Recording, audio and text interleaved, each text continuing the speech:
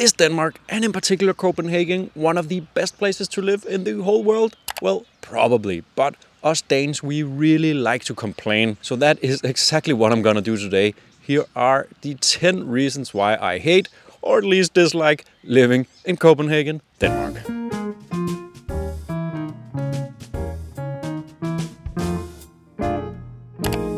Okay, so first off, it's just really expensive. And I mean, in Copenhagen, this is only exaggerated even further. Prices for homes and for renting are just really high. Like if you want to rent, let's just say a 2 or 3 bedroom apartment in Copenhagen, and you don't like have any connections, you're just a regular person, you could probably look at paying around 15,000 Danish kroner per month. So that's around $2,000. And if you go for something smaller, like a 1 bedroom or 2 bedroom apartment, I mean, if you're lucky, you can find something like 9 or 10,000 Danish kroner per month. But for most people, that will still be a huge chunk of their monthly salary. And if you want to buy something, it's just also really expensive, and especially for younger people who want to buy their first home, it can be really difficult to actually get approved for a loan for that amount of money. Now, if you go outside of Copenhagen, and especially if you go like, let's say, an hour or more away from Copenhagen or some of the largest cities around Denmark, rent and prices for homes get a lot more affordable. But of course, all the universities and a lot of jobs are around the big cities, so it is what it is. But it's not just prices for homes and rent that is high, it's also just everything else. Buying groceries, food, experiences, like going to the movies, eating out, it's just expensive. Like the other day, I just went to grab a burger, some fries and a beer at this like hip street food-ish kind of place in Copenhagen, and it cost me like 210 Danish kroner or like $30 just for that for one person. Safe to say, like, I don't eat out very often here in Denmark. And another great way to measure this is how much you have to pay for a latte, of course. Now, we actually have a pretty cool coffee culture here in Denmark, and you can find a lot of awesome coffee places that make really high quality coffee. But it will also cost you. So I managed to get myself a cup of coffee here at this place called Dallas, just around the corner here. It's just a small little coffee place, and it is actually really good. But I guess the problem is it was 45 Danish kroner, so that's like $6 to $7. And like, I mean, in most of the coffee places, that is just the price for coffee here in Copenhagen. It is just really expensive. Now, of course, to be able to afford all of this, Danes also get a pretty high salary. And my next video will actually be about like how much people get paid here in Denmark, especially in just like normal jobs. And we're gonna have a look at a lot of real examples and real pay slips from a lot of different people just to see how much people make. So make sure to subscribe if you want to see that as well.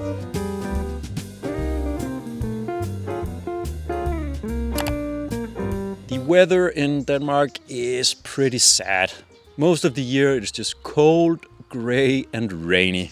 I mean, now it's summer. It's just been raining for the past few days. And it's kind of cold. When the weather is nice though, it's really amazing. And especially in Copenhagen, it's just a completely different vibe. And the city really comes alive. But usually summertime in Denmark is really awesome. We got like very long days, so the sun rises really early and sets super late. So these like very late evenings and long sunsets, it's just beautiful. But it's that other like 3/4 of a year that's problematic. Like let's say you just have a normal job. During the winter, when you meet at your job, it's dark. And then when you're off and go home, it's dark again. So it's just sad. And winter depression is a real thing here in Denmark. And now me and my girlfriend spent quite a few years just traveling the world, especially in warmer countries, because the bad weather is just really a big part of why I don't like living in Denmark. Now, if we're lucky, May until September, it can be kind of nice. Of course, it depends a lot, especially on how much it rains during those months. But then from October until April, it just really sucks.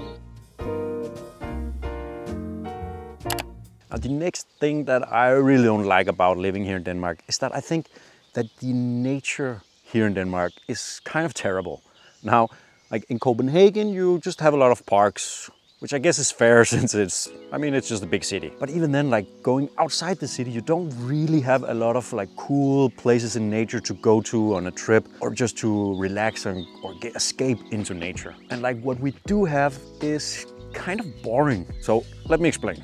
So Denmark is flat, like really flat. Like we have no mountains or anything like that, or any cool landscapes. So things like going on a hike just kind of sucks because you don't really have that payoff at the end, that grand vista or awesome viewpoint that you hike up to. You just hike through a trail or alongside a road or something. It's just boring. And the second thing is that we don't have like a lot of forest here in Denmark. I think the number of like the area amount covered of the country is like 15%, which may sound like a lot, but probably a lot of it is like for like lumber mills or whatever, or it's just like a lot of small patches here and there which you can't really go into or use as a forest just as a normal person. Now, as you can probably tell, I'm not really in Copenhagen filming this video today, and that's because I want to show you the real issue that I have with the nature here in Denmark. So I've come today to the island of Møn, which is actually an area of Denmark that has a lot of awesome nature, at least compared to other parts of the country. But it's also just really good at demonstrating the issue that I have. So this right here, this is how most of the nature looks like in Denmark. I know it might look a little bit idyllic and peaceful, you know, a little bit of rolling hills and grass, but in my opinion, it's also just really boring, because if you go outside of the cities, this is exactly how it looks like everywhere. And also consider that we are now in summer, and it's also about like being sunset time, so it does look perhaps a little bit nicer. But look, 60% of Denmark is covered in farms and fields just like this one here. 60% of our whole country. Like that's, to me, that's an insane amount. Like compared to our neighbors Norway and Sweden, the number is like 5% or something. Of course, they're much bigger countries, so we can't really compare. But still, if you want to be in nature, 60% of our country is just covered in fields that are pretty boring and that I, as just a normal guy, can't really enjoy. I mean, I can't go out for a hike or have fun in the fields or something like that. So to me, that really sucks. Nature is really boring because it's just fields that cover most of our country.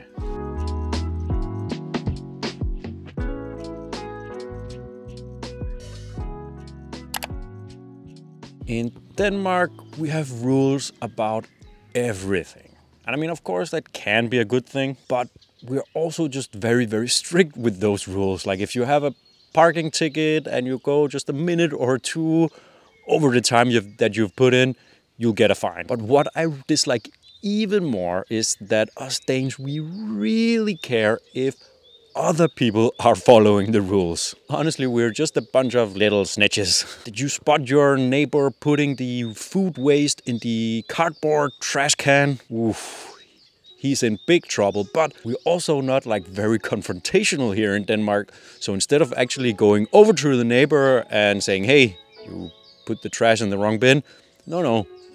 We'll call up the municipality and actually like tell on him and hope that they will take action. And again, it's probably a good thing in many cases, but personally, I just like things being a bit more relaxed.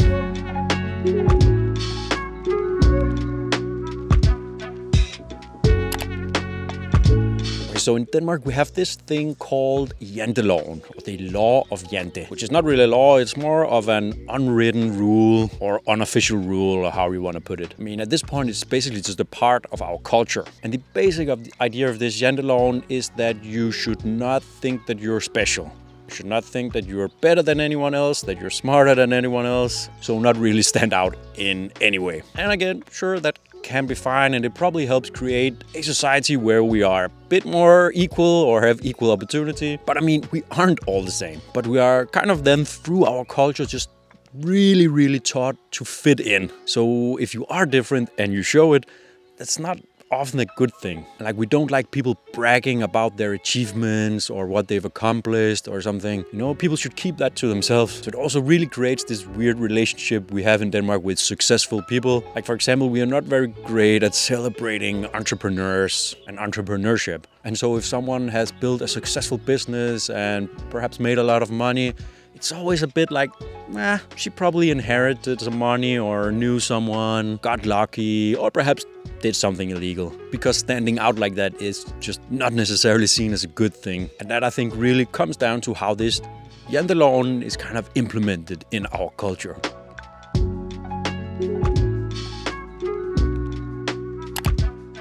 And I think this Janteloven also plays kind of a big part in just making sure that everyone in Denmark is basically the same person. Like we all wear the same clothes, we all listen to the same music and have whatever hobby is popular at the time. Just follow all the trends and talk about the things that are trending and that you should care about. Because if you do something that's a little bit different and outside the norm, that's a little weird. And people might mock you, might even bully you for doing it. Like, just for being yourself. And so everyone just tries to fit in and everyone ends up being exactly the same. And that's just a little bit boring. And of course, it also sucks if people have to like hide who they really are, or, you know, they don't do the thing that they would actually want to do just because it would be a little weird for other people.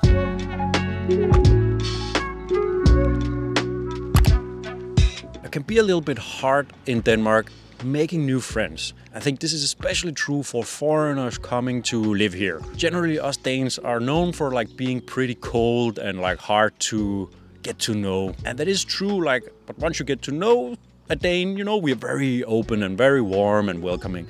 But it is that initial step that's hard to breach, I guess. Like, it's very normal that people just, you know, make friends through school, university, and their job, and then they just stick with those friends. Like, if you are a foreigner or 29-year-olds and, you know, want to make new friends, it's really not that easy. I think the best option is to somehow become part of something. Like, that's when it's easiest to, like, get to know us Danes. So, like, do some sports or doing some activity where you'll be in the same room as with the same people several times. Like, that's basically how you make friends in Denmark. But I think another explanation of this is just Danes are just super busy all the time. Of course, all people are different, but generally Danes are just really busy with themselves. Which again, might not be a bad thing, but it just makes it hard to get to know someone new if they barely have time to see you.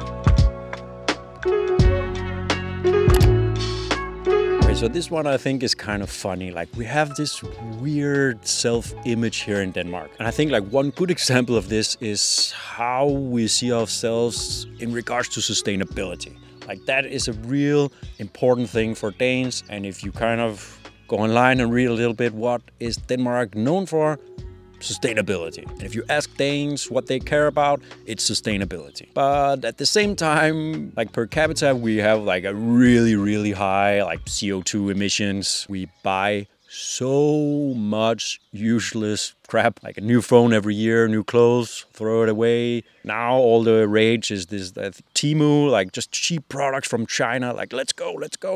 We love it. And sure, we probably do a lot of good things in general for the environment and for sustainability, but like, it's not enough to keep up with all those agreements the politicians have made, like Paris Agreement or whatever they're called. And that's not a point. Like, we see ourselves as like an example. Because we're such a small country, it often comes up like, hey, okay, doesn't really matter what we do. You know, the pessimist will say, but then, you know, the people who really care about sustainability will go, yeah, but we have to lead by example so others can follow in our footsteps. I mean, I don't think we're doing that great to begin with to really be an example.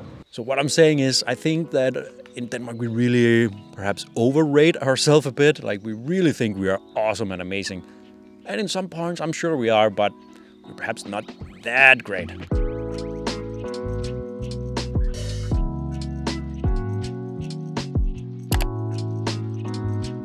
We have so many taxes. Now, of course, we touched on, you know, we have free healthcare, free education, a pretty good welfare system. Nice. All of that, of course, comes at a cost that we pay quite a lot of taxes. We do have a very high, like, income tax. Generally, it's probably around like 50%. Of course, it varies depending on exactly how much you make and so on.